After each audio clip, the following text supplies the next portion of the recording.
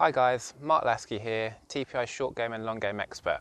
So today I want to cover a bit of short game basic setup. Recently I've seen a few people struggling and predominantly it's caused from the setup. So the two faults I see very often, people have a stance that's too wide. This makes it very hard to let the body naturally turn through on a finesse shot. As such, they normally misstrike it. The way they quick fix it is they then put the ball back in the stance, which now causes another problem. With the ball back here encourages a lot of shaft lean. This takes all the bounce off the club. So if you don't strike it perfect, we're going to get a little chunk that just goes in front of us, or we could easily just thin it across the green.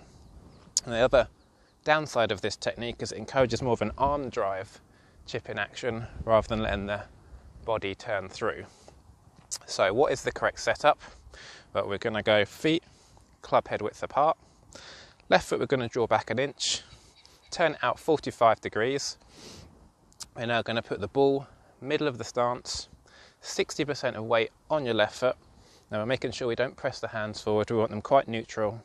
From here we're in a position to move nice and freely through the chip shot.